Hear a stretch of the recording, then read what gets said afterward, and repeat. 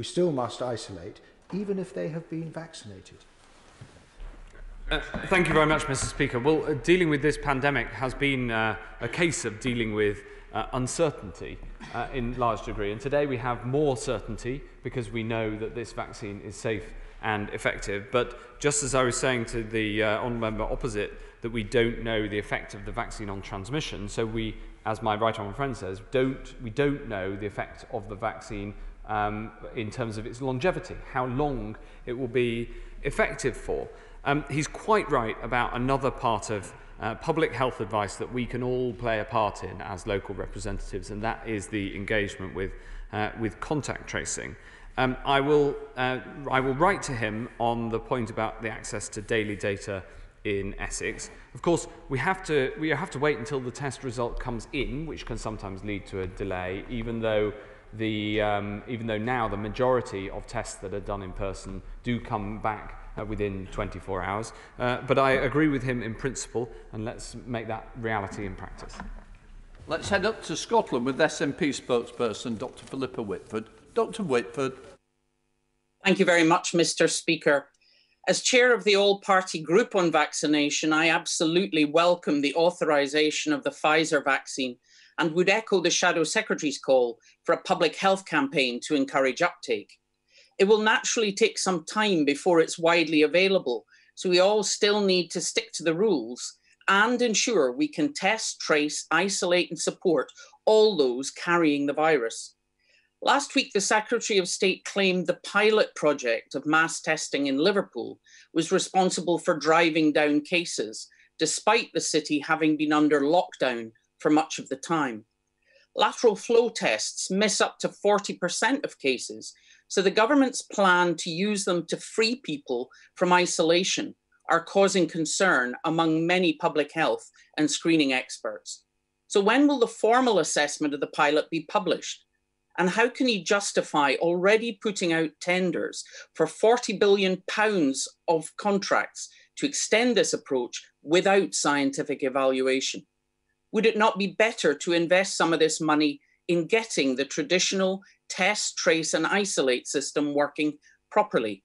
As 6 months on, the Serco and Citel system has still not improved, and over 40% of contacts in England are still not being informed they should be isolating. He doesn't often talk about it, but he knows it's not testing, but isolation which actually stops the spread of the virus. So if people who are carrying the virus are not isolating, no amount of mass testing will stop its spread.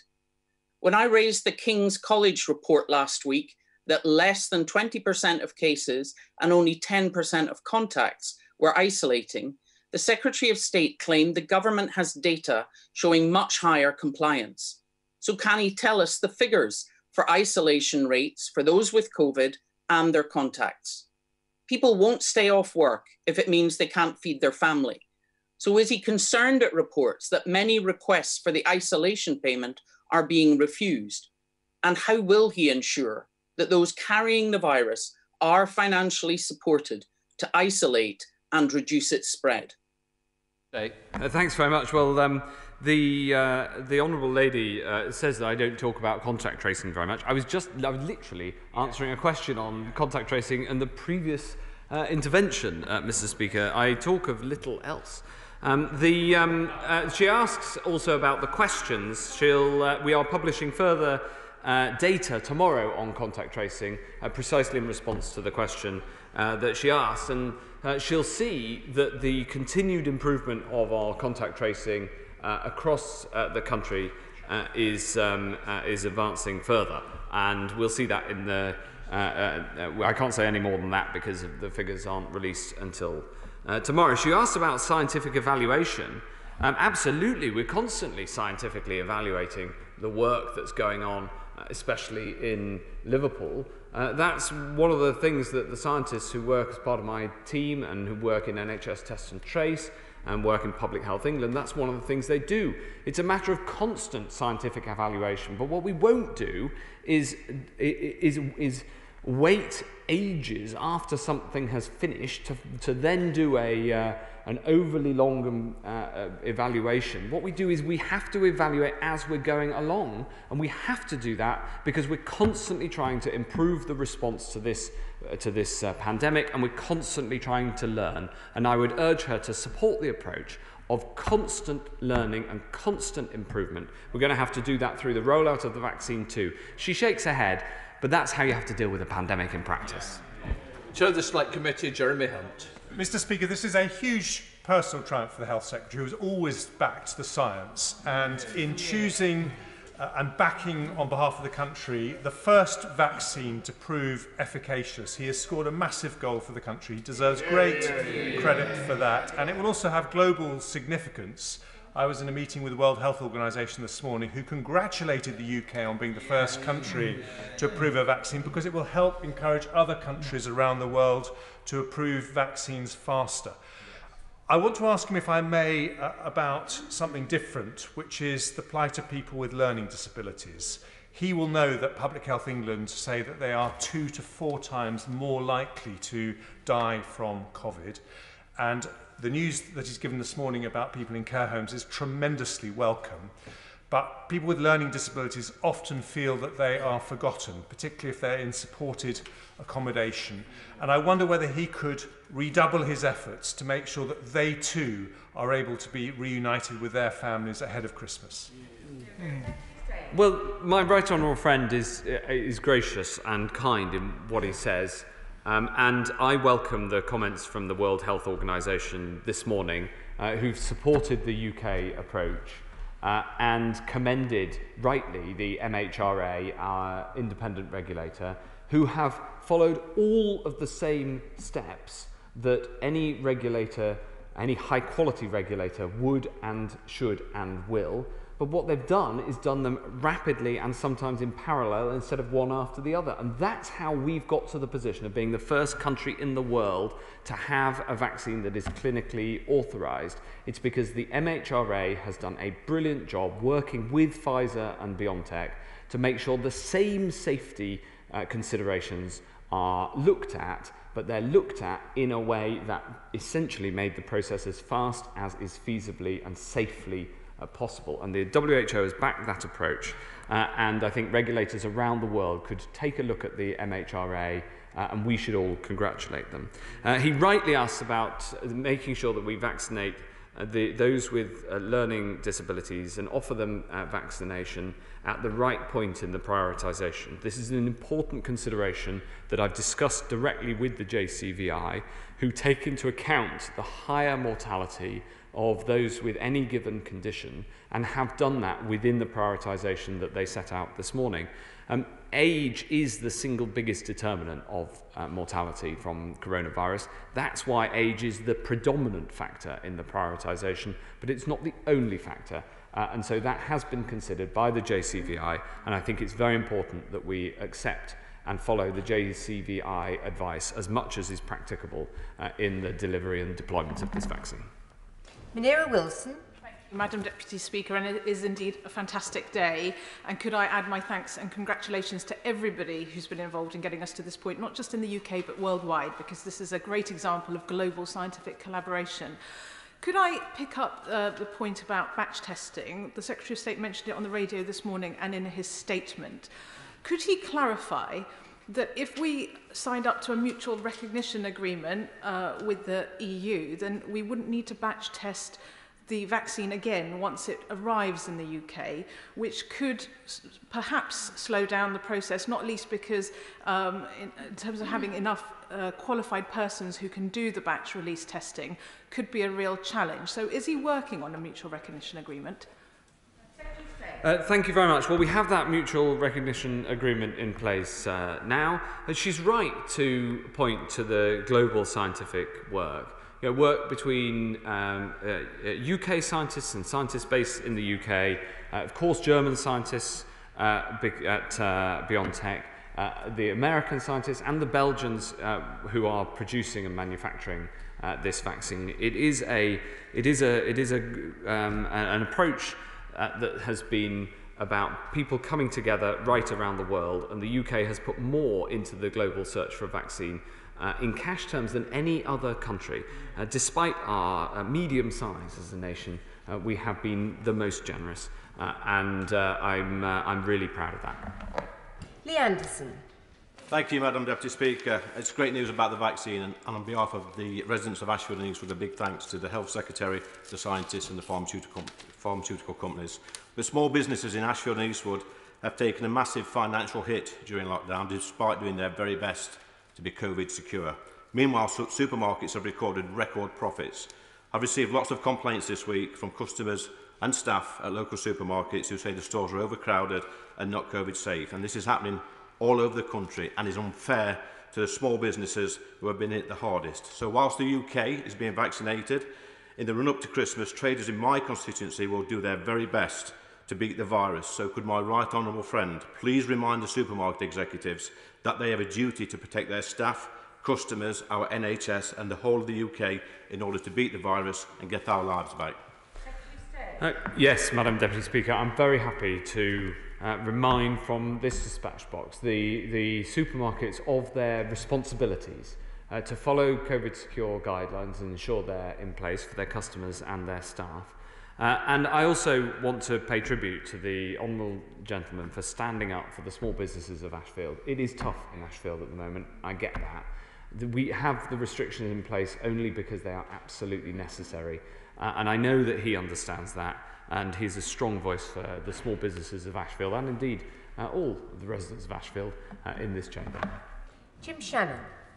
Deputy Speaker, can I also, what a joy it was to see in the news at 7 o'clock this morning, the news being broken, and to see the Secretary of State as well. I'd like to put on record my thanks to the Secretary of State and all his team for making this happen, and thank you. Is the Secretary of State aware that there are still those who are unable to access their flu vaccine? What steps have been taken to ensure that the flu vaccine rollout is completed before the Corona programme begins? And what discussions has the Secretary of State had with the Northern Ireland Assembly to provide vaccines and, more importantly, the rollout for our vulnerable and frontline key workers? Thank you. Well, I'm grateful to the honourable gentleman for his kind words, and it has been a big team effort, I echo his thanks to the whole team. On the flu vaccine, we have a further tranche of flu vaccine ready to go, and that's just about to be rolled out. Making sure that we get flu vaccine available right across the UK is very important. It's an issue that Robin Swan, my opposite number in the Northern Ireland administration, and I have worked on extensively. And he is incredibly diligent in ensuring that we get the flu vaccine rolled out to Northern Ireland. There is an interaction between, of course, the massive flu vaccine rollout programme, which the NHS does every year, but this year is bigger than ever, and at the same time having to do a COVID vaccine rollout. We've taken that into account in the plans. And in fact, before the announcement at 6:30 this morning, I was talking to Robin Swan on the phone, which shows how hard-working he is. Raymond Chisley.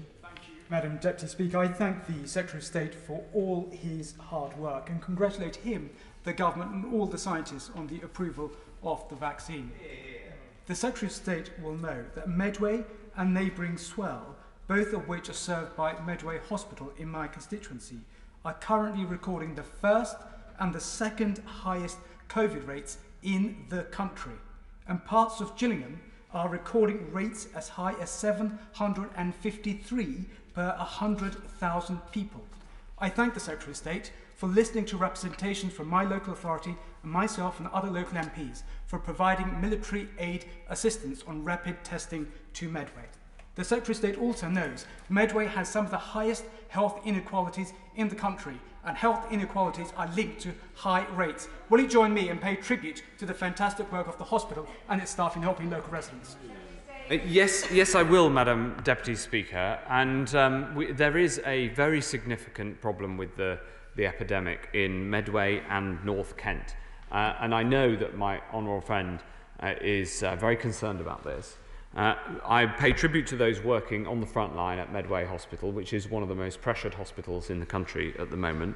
and also thank other parts of Kent and other trusts across Kent for providing mutual aid. We've got to get this virus under control in Medway and across North Kent. The way to do that is for everybody to abide by the Tier 3 restrictions and to do everything they can to ensure they don't pass on the disease. And then we can get these cases coming down. We are also, at the same time, going to inject a huge number of tests into Medway. We're working closely with Medway Council on this, and we will be using the armed forces to help make it happen, because we've got to get this virus under control in Medway. Tracy Braben. Thank you, Madam Deputy Speaker. And can I add my thanks as well to the scientists, but also to the volunteers who put their own health at risk so that we could beat this pandemic. In my constituency, we've been under quite enhanced restrictions for many, many months now. And we've worked with, the community has worked with the councils and others. And finally, we've had a drop in infections of 41% in the last week. But we need to go further to get out of restrictions. And part of that is mass testing. So can the Minister clarify my understanding that mass testing, you get £14 per person per head for mass testing, but you don't get those boots on the ground from the army. You get logistical advice and support and not physical help. We can't do mass testing on the cheap. So can the Minister confirm that he will give the resources to the councils? And is mass testing going to roll out before February 2021? Oh yes, Madam Deputy Speaker, mass testing is rolling out as we speak. My team have been working with Kirklees Council to make sure that their enthusiasm for mass testing is matched by the resources that come their way, both in terms of the tests themselves and in terms of the financial support, as she says, £14 per test, and the logistical support from the armed forces. I think that Kirklees' plans are very advanced. I pay tribute to their leadership and look forward to working with them to make it happen. Order. I do want to be able to get everybody in, but we are getting a little behind schedule. So I would ask for succinct questions. Thank you. Goga Mahindra. Thank you, Madam Deputy Speaker. Can I firstly congratulate the Secretary of State and our government for the brilliant work they've done in making sure that we were the first country in the world to have a vaccination approved. I think it's worth repeating, Secretary of State, if you may, the criteria and the pecking order to do with the 800,000 doses. A colleague of mine, Councillor Bentley, always says people need to hear things at least 8 times before they embed it. So can you take this opportunity to do so? Yes, absolutely. Look, we will follow a clinical prioritisation according to need, and that starts with those who are resident in care homes and their carers and the over 80s and NHS staff, and then essentially comes down the age range, including those who are clinically extremely vulnerable. We know, sadly, through the experience of the last 9 months, 10 months, who is most likely to die of COVID, and they're the people who we'll try to get to first. Stephen Doughty. Thank you, Madam Deputy Speaker. This is hugely welcome news, and can I also pay tribute, as well as to the scientists, to all the teams in our local health boards who are preparing to deliver this vaccine, in particular Cardiff and Vale Health Board, Fiona Kinghorn and her team, and the armed forces who've been involved in this process as well. They've absolutely done an incredible job over the last few weeks to be ready for this delivery. But the Secretary of State said, crucially, this is a UK-wide effort. Can he give that cast iron guarantee that this tranche of vaccines, but also future tranches, will be available on a completely equitable basis across the United Kingdom, so we can bear down on this virus in every part of our country? Yes, I can give that assurance. And can I join him in thanking the volunteers, who I should have thanked in response to an earlier question, and also thank in advance everybody in the NHS who's going to be involved in this rollout. It's going to be a mammoth effort. People are going to be working really hard this winter, when people already work hard during winter in the NHS, and I'm sure that the whole House is very grateful to them. Greg Clark. Thank you very much, Madam Deputy Speaker. Can I join the Secretary of State in thanking for the brilliance and hard work the scientists that were involved in this major breakthrough, and can I join my right honourable friend in paying a personal tribute to the Secretary of State, who has been tenacious, positive and energetic right throughout this, and the fact that we're the first in the world, a lot of that is down to him. Here. We need to keep the virus suppressed during the months ahead. And one of the problems with test and trace is that quite often people don't disclose all of their contacts because they don't want them to have to isolate for 2 weeks. Now, Sir John Bell, whom I know the Secretary of State admires as much as I do, he suggests that if we subject people who are isolated to 2 tests, and if they're both negative, they should be released, he thinks that will safely encourage people to share their contacts and suppress the spread of the virus. He's moved heaven and earth on vaccination. Will he do this for test and release? Well, it's a great day for science, and it's a great day to be chair of the Science Committee, I would have thought. I'm grateful to what my right honourable friend said, which was very generous. On the point about repeat testing instead of isolation for contacts, that is something that we're trialling right now, and I hope that we can make significant progress on it in the weeks ahead. We now go to Geraint Davis. Madam Deputy Speaker, thank you. Last Tuesday, the Prime Minister reassured me that government guidance would stop non-essential travel out of areas in Tier 2 or Tier 3 into less infected areas. However, the guidance, in fact, says that if you live in Tier 2 areas, you must continue to follow the Tier 2 rules when you travel to Tier 1 areas, which means you can travel from higher to lower infection areas, including to Wales. So will the Health Secretary update the guidance to comply with the Prime Minister's advice to stop non-essential travel from higher to lower infected areas ahead of the vaccine? Madam Deputy Speaker, the guidance is precisely as set out on gov.uk. Thank you, Madam Deputy Speaker. Can I place on record my thanks to Kate Bingham and the Vaccines Task Force, as well as all government departments that have played their part in this welcome announcement, particularly that of my right honourable friend. Does my right honourable friend agree that as community testing and vaccines are rolled out throughout the winter and into the spring, the need for even localised restrictions will gradually reduce and life can begin to something closer to normality for my constituents in Workington? I've got good news for the people of Workington and the whole country, which is that suppressing the virus using these restrictions until a vaccine came along has been the strategy all along, and we can just start to see that light at the end of the tunnel much brighter because we know we've now got a vaccine. Claire Anderson.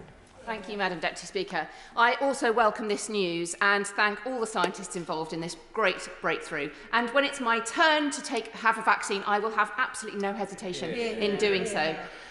And when it comes to terms, can the Secretary of State confirm that community workers, care workers that work in the community, who work home to home, will be part of the first assessment of clinical need? And then after clinical need, will educational need be a factor in keeping our schools open? A school in Southfields has been closed for the last 2 weeks for lack of teachers being able to teach. So as a next phase, will educational need be a consideration for the rollout of the vaccine? Well, once we've got through the clinical priority, then of course there's a debate to be had about the next order of priority after that.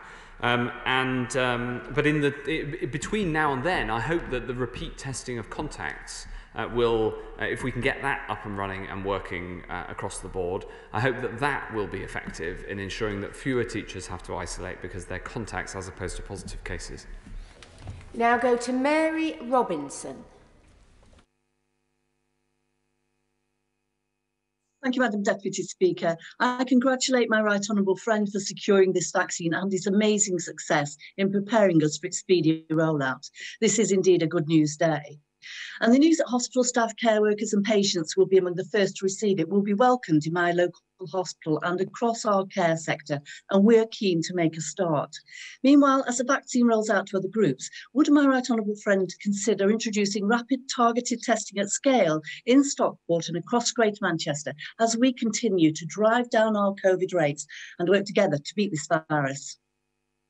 Yes, I will. Let's work together and make that happen with Stockport Council as well, and try to get those rates right down even further than they already are. We now go to Caroline Lucas. Thank you, Madam Deputy Speaker, and I echo the congratulations to all involved with the good news about this vaccination. Last week, I asked the Secretary of State to publish the modelling he has on the effect of relaxing the rules over Christmas on transmission of COVID-19. Yesterday, I was told that it was not possible to answer yet. Now, that seems quite extraordinary. Has the Secretary of State been given an estimate of how many additional deaths are likely to be caused by the loosening of restrictions over Christmas? If he knows the answer, I ask if he could tell us that now. And if he doesn't know the answer, why would he be making such a major decision without any idea of the number of deaths that could result?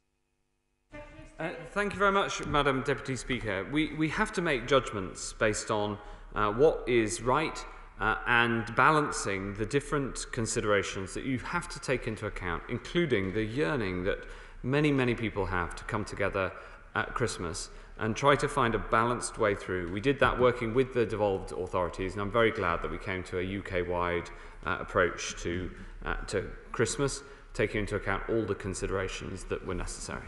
Greg Smith. Thank you, Madam Deputy Speaker, and can I add my voice of congratulation to my right honourable friend, the scientists, the pharmaceutical companies and everybody involved in today's good news of securing that vaccine. But my right honourable friend will know my deep reservations on the severity of the restrictions being placed through the new tier system on my constituents, and I'm grateful for the time he took to discuss this with me yesterday. And a big part of my reluctant decision to vote with the government last night was the promise of more granularity when it comes to the review on the 16th of December. Can he therefore confirm that the Buckingham constituency can be considered if the numbers continue to come down to be in Tier 1 before Christmas? Yes, I enjoyed the conversations that I had with my honourable friend on the approach to the division lobby, and I can confirm the answer to his question is yes. Rachel Maskell. Madam Deputy Speaker, I also congratulate the scientific community on their achievements today. But will the Secretary of State look with precision at the York model of delivering contact tracing? It's been a phenomenal story where precision contact tracing interviews has reduced that rate right down. They need the information on day one, not after 48 hours, which is being held back, but they also need to ensure that they get payments and support for people isolating. It works. So will the Secretary of State now follow that model? Not only follow the model, we'll promote it. The link between the local authority and the national system in York has indeed had the effect that she rightly describes, and the teamwork between the two has meant, I was looking at the figures this morning, that the figures in York are coming right down, pay tribute to everybody in York, and it's an example of the national and local systems working together. We've got to get the case rates right down all the way across North Yorkshire, Madam Deputy Speaker, and indeed everywhere in Yorkshire, and I'm sure that we can. Withdrawn, so straight to Stephanie Peacock. Thank you, Madam Deputy Speaker. Barnsley has fewer GPs than areas down south, so can the Secretary of State explain his plan to make sure that places like my constituency are not left behind in the rollout of the vaccine? Yes, of course. GPs, as well as pharmacists and the hospital hubs and the vaccination centres, are the three routes to getting a vaccine, and we'll do it through the primary care networks, which are groups of GPs, and we'll make sure that it's equitable right across the country. It's so important, not only between England and the devolved nations, but within England, having the rollout fair right across the land. Dr. James Davis. Thank you, Madam Deputy Speaker. It certainly is extremely good news on the vaccination announcement today. My right honourable friend has already outlined that there will be equitable provision of the vaccine across the United Kingdom.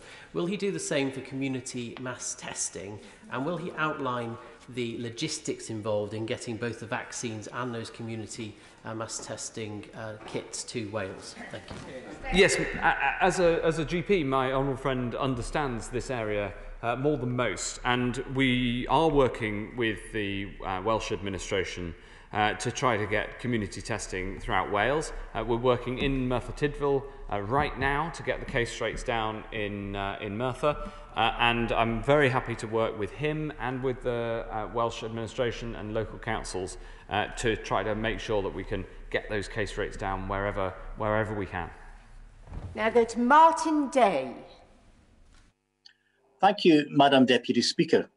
As we await the welcome rollout of a vaccine, test and trace remains vitally important. And in Scotland, over 90% of cases and contacts are being reached, whereas in England, with reliance on Serco, it has barely seen 60% of contacts reached, far lower than needed to meaningfully limit the spread of COVID. So can the Minister advise what clauses are within the contracts regarding this failure to deliver, and what is he going to do about it?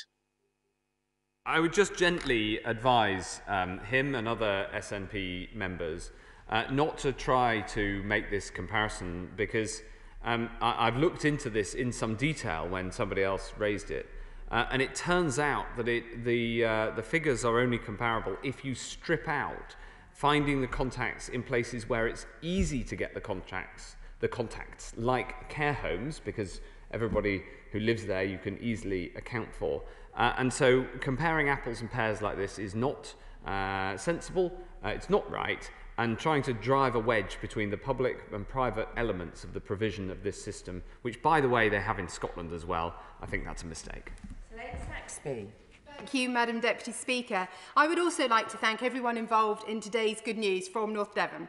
And my right honourable friend will know that the Nightingale in Exeter has now opened, but he will also know that we are seeing a large number of NHS staff absences across Devon.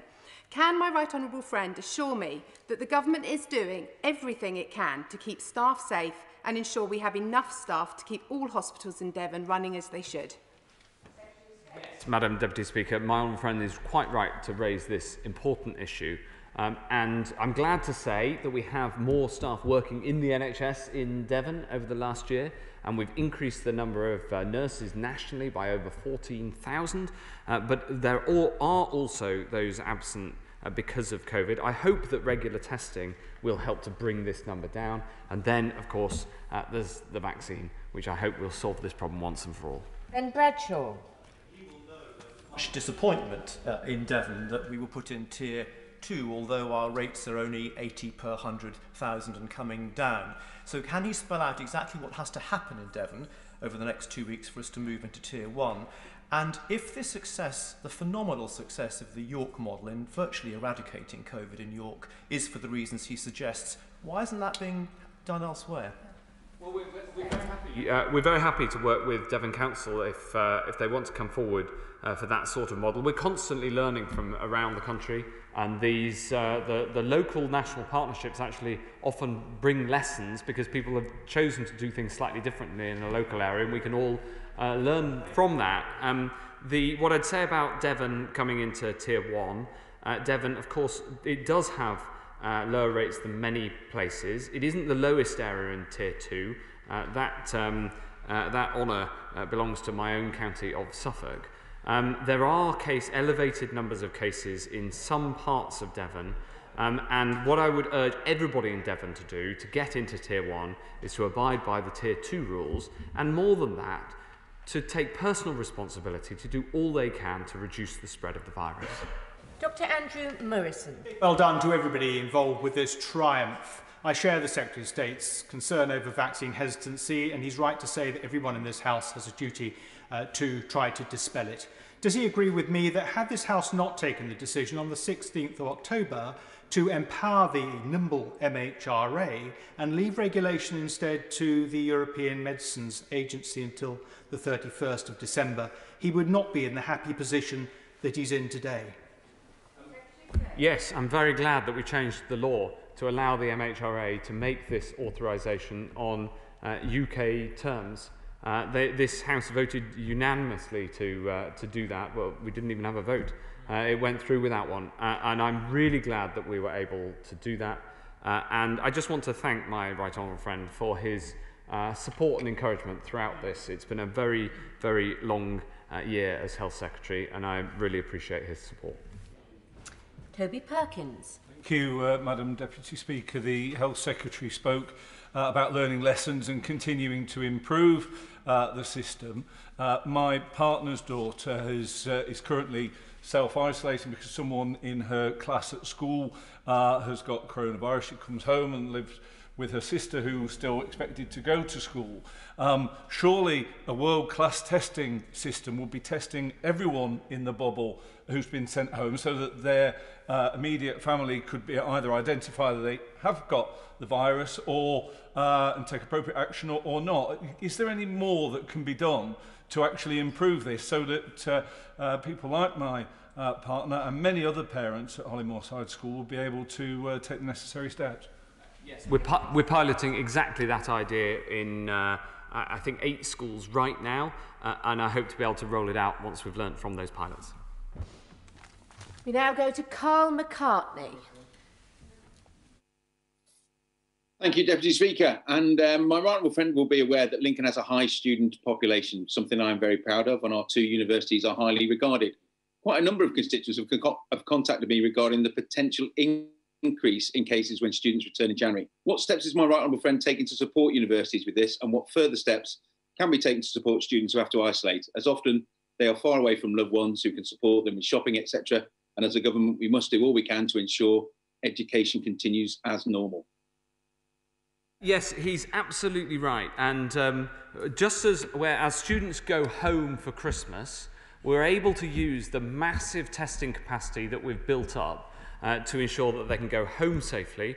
So we propose to use testing to allow students to return safely. It's rather like the previous answer I just gave about being able to use testing instead of isolation in schools. But I would just say this gently to the previous speaker who, as he sat down, muttered about this. It is far better to work together, and it's only because of the massive testing capacity that we have built up through the actions of this government that this is possible. We have the biggest testing capacity in Europe, and we can use it for keeping people safe in schools and for allowing people to safely go to and from universities. And this is exactly the sort of empowerment that we can get through the huge testing programme that we've now built. Liz Twist. Thank you, Madam Deputy Speaker. Last week we celebrated Carers' Rights Day, and today, with the priority list being issued by the Joint Committee on Vaccines, they're not included in that priority list. They do a huge job in looking after some of our more vulnerable people. Will you look again at that decision? I'm very happy to ensure that the JCVI take all the appropriate considerations into account. However, it isn't my decision to look at again. My decision is that we should follow the clinical advice, and I think we should respect the JCVI, who are hugely expert in the clinical advice that they give. Jason McCartney. Thank you, Madam Deputy Speaker. Fantastic news about the vaccine, but we can't be complacent. The Kirklees Director of Public Health briefed me and other local MPs last night that Kirklees needs to be in Tier 3 right now. We were in the top 5 councils for COVID cases, but good local action combined with the national lockdown has helped reduce cases by 41%. Now, can the Health Secretary confirm that he will use localised data at the first review of the tiers on the 16th of December, so if we continue that progress, we might be able to come out of Tier 3. And in the meantime, will he also speak again to the Chancellor to see what extra financial support we can give to our pubs, restaurants and cafes at this challenging time? Yes, well, of course, the Prime Minister announced extra funding for wet pubs yesterday. I'm very happy to have a further discussion on that matter, but I would also pay tribute to Kirklees, the people the people who live in Kirklees, and my honourable friends' constituents, because it has been tough and it's been a long time, and these measures have been in place for longer than almost anywhere else in the country, and these rates are now really coming down, and everybody should be very grateful for that. Kevin Jones. Mr. Speaker, the Secretary of State talks a lot about partnership at local level, and 2 weeks ago his department contacted the local public health directors and asked them to draw up plans for care home testing. Last week his department sent out a letter directly to care homes bypassing those local directors of public health to introduce testing at those care homes. Can I ask why their approach was changed? And also, can he explain how the testing that's going to take place in local care homes, the data that got from that, how is it going to be fed through to local directors of public health to do local tracing? Well, it is very important that that tracing happens, and the data, as he knows, is fed through to councils where that data agreement has been put in place. And I think the best approach is for councils and the national system to work well together. Andrew Griffith. Thank you very much, Deputy Speaker. And will the Health Secretary and his colleagues accept my congratulations on making sure that the UK is one of the first countries in the world to have a deployable vaccine? Would he agree with me that businesses and their employees in the UK pharmaceutical sector that invests over £4 billion a year of private risk capital are heroes every bit as much as our wonderful NHS employees on the front line? Absolutely, Madam Deputy Speaker. And this, the point that my honourable friend has made gives a lie to this idea that you should somehow split off public and private. I want to pay tribute on behalf of all those in this House who believe in private enterprise, for everybody, the major global pharmaceutical companies like Pfizer and AstraZeneca, the small entrepreneurial startups like BioNTech, and all those who have come to the aid of the nation. And if they do it and make a profit, if they do that to save lives, that's fine by me. Chris Bryant. Advent always starts with the prospect of good news, so this is a really good Advent, says the former vicar. Yes, quite. Can I just add one element to this issue of the prioritisation of vaccination, however, which is that COVID has savagely exposed the health inequalities across the whole of the country. The poorest communities have suffered most, and the poorest communities often have the fewest health services and the least additional capacity to be able to deliver vaccination. So as part of the mix, can we just make sure that equality, real equity across the whole of the country means that the poorest communities may need additional support? Yes, and the honourable gentleman raises a point that's important for the vaccination programme, but it's important thereafter. Because if levelling up means anything, it means trying to level up health and make sure that the health inequalities of which he speaks are addressed. 34 withdrawn, so we go to Joanna Cherry. Thank you, Madam Deputy Speaker. I think everyone involved in delivering this great news is to be congratulated, including the Secretary of State. The First Minister, Nicola Sturgeon, has said that provided we receive the first doses of the vaccine as soon as we're expecting them in Scotland, we can start vaccinating people on Tuesday next week. Will he join in applauding all of NHS Scotland who are going to make this possible?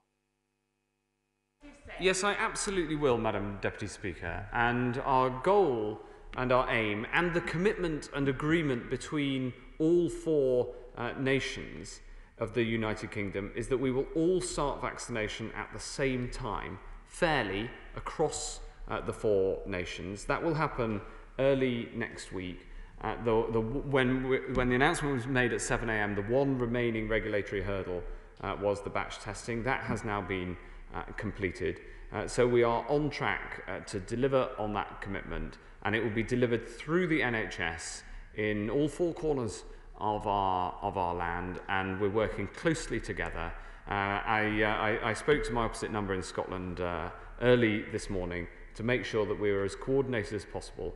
And this UK purchased vaccine being delivered by NHS Scotland is a really good example of the power of this country when we all work together.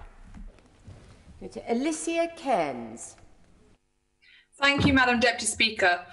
The first country in the world to have a vaccine, a world-class testing programme, what a phenomenal achievement. I'd like to thank my right honourable friend and all those scientists and clinicians who've made today a reality.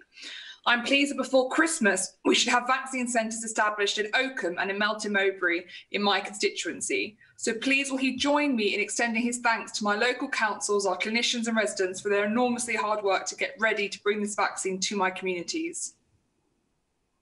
Yes, I absolutely will, and I'll pay tribute to their work on preparing for the vaccine rollout, and also their work in keeping the virus under control, which is such an important task, so difficult, and has consumed so much effort this year, yet there's still more work to be done over this winter to get the vaccine rolled out. Angela Eagle. Thank you very much, Madam Deputy Speaker. 2 injections per person for everyone in the country is going to take an awful long time. The Prime Minister was hoping it would be done by Easter. Does the Health Secretary share that timetable, or will he publish another one? And is he planning on making this vaccine available again next year, since we don't know how long immunity lasts and COVID is likely to be endemic and with us for some time to come? Yes, 2 incredibly important questions, the first of which the honourable gentleman on the front bench asked and I didn't answer, for which I apologise. The speed at which we can continue this rollout will be determined by the speed at which Pfizer can manufacture, and whether the AstraZeneca Oxford vaccine is approved by the MHRA, of which we have 100 million on order. So I'm afraid I can't answer her question on timetable, or indeed the honourable gentleman's, because it is dependent on the approval of AstraZeneca and the manufacturing process of the Pfizer vaccine. On the second question that she asks, I've completely forgotten what it was. Next year, yes. If this vaccine is only short term, one of the reasons that we have 357 million doses from 7 different vaccines is to be able to vaccinate another further doses if that's needed in due course, and whether that's through a reprocurement of one of the existing vaccines, or by switching to a different vaccine if that is clinically appropriate. That is absolutely part of the potential future plans that we have under consideration, but it's too early to know the answer to that question as well. Kevin Hollinrake. Thank you, Madam Speaker. And wonderful news on the vaccine. Many congratulations to all involved, including the Secretary of State. But he will concede it'll be some months before restrictions can be lifted. North Yorkshire is the largest county in England by miles. It takes 3 hours to drive from one side of it to the other side of it. Will he consider, the variation in infection rates are considerable across the region, would he consider, when he moves tiers around, probably in 2 weeks' time, moving one of the 7 districts of North Yorkshire with low infection rates into Tier 1? Well, as the Prime Minister said yesterday, we do look at the human geography of these and how the epidemiology shows the spread of the virus to be occurring across the country, including especially across the big rural counties, but not limited to that. We've got to be slightly careful in North Yorkshire. One of the challenged areas is Scarborough, where the case rates are elevated. I appreciate that is a long way from my honourable friend's patch, but it is so we do look at it at that granular level and make decisions on that basis. But the decision to put the whole of North Yorkshire into Tier 2 was taken actually looking at each part of North Yorkshire and on its merits in each part. We now go to Margaret Greenwood. Thank you, Madam Deputy Speaker. Dr De Grucci, the President of the Association of Directors of Public Health, has said that it is completely incomprehensible that the government is not increasing the public health grant to local authorities for next year. She spoke of the importance of learning the lessons of how existing health inequalities have driven and exacerbated the impact of COVID-19, addressing the socio-economic determinants of health, and giving public health teams the resources that they need to both continue the fight against COVID-19 and the longer term. So will the Secretary of State pay heed to this message, and will he call on the Chancellor to give local public health teams the funding that they need? Madam Deputy Speaker, we are increasing the public health grant next year, and also the public health grant is but one part of the massive overall investment in public health that we've made this year, and that we will of course have to continue to make next year as we get this virus under control. Last question, Sarah Bricklin. Thank you, Madam Deputy Speaker. The news this morning about the vaccines gives my constituents of Hyndburn and Haslingden that light at the end of a very dark, dark tunnel. And the announcement on care homes is genuinely brilliant news and is something that I've pushed for as a Secretary of State will know, both in and out of this chamber. But as has been mentioned, mass testing is also a vital part in our fight against coronavirus. So can the Secretary of State confirm when this will be rolled out in Tier 3 areas such as Hyndburn and Haslingden, so that we can continue to get our rate down and get our brilliant hospitality sector up again? My honourable friend is right. The candle of hope is burning brighter today. And on the mass testing that she is so enthusiastic about, I can tell her that this morning, when I asked my officials to ensure that the community testing programme that's being developed for Hyndburn is advanced as quickly as possible, they told me that they'd been told of the need for this by so many people, and so many people had been lobbied by the Honourable Lady that it was already in hand. And I suppose, Madam Deputy Speaker, that goes to show, just how vociferous my honourable friend is in fighting for the people of Hyndburn. Order. Thank you. 3 minutes suspension.